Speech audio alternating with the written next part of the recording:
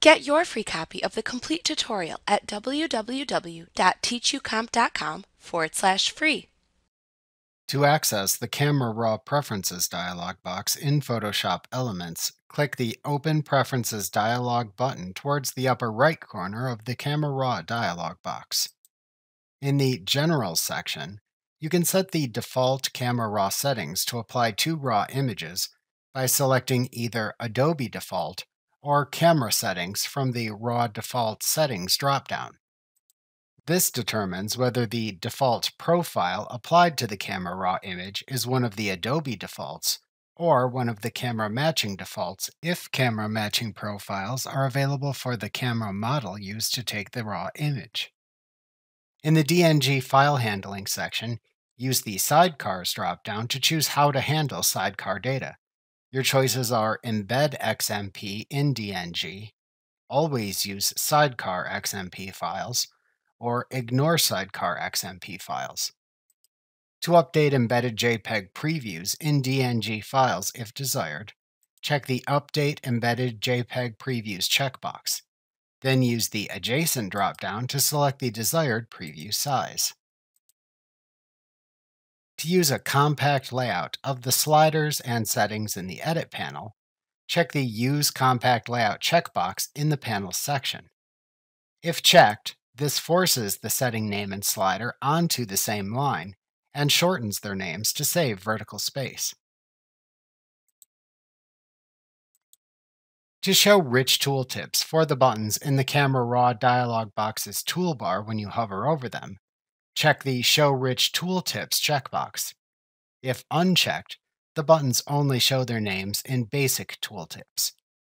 If you prefer using the older Legacy Target Adjustment tool, you can check the Use Legacy Target Adjustment tool checkbox to enable it.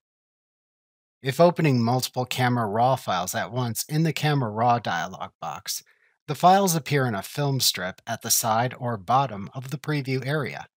You can then click a picture in the film strip to select it and edit it in the preview area. The film strip settings let you determine the appearance of the film strip. Use the orientation dropdown to select whether you want a horizontal or vertical film strip. To show file names in the film strip, check the Show File Names checkbox. To show ratings and color labels, check the Show Ratings and Color Labels checkbox. You can uncheck either checkbox to hide them instead. To change the default magnification level used to zoom in on Camera Raw images, select the desired percentage from the Default Image Click Zooms To dropdown. To enable a Lightroom style zoom and pan, check the Use Lightroom style zoom and pan checkbox. If enabled, then you can click and hold down the mouse button to zoom in on a preview image and also automatically activate the hand tool, so you can then drag to pan as needed. Then release the mouse button and click again to zoom out. Enabling this setting also removes the Zoom tool and Hand tool from the toolbar at the right side of the Camera Raw dialog box. Unchecking the checkbox uses the default Zoom and Pan of the Camera Raw dialog box. In the Keyboard Shortcuts section, you can check or uncheck the Use Legacy Undo Shortcuts checkbox to enable or disable the Legacy Undo shortcuts.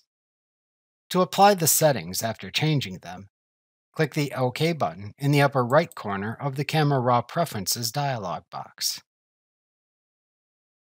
Like what you see? Pick up your free copy of the complete tutorial at www.teachucomp.com/free.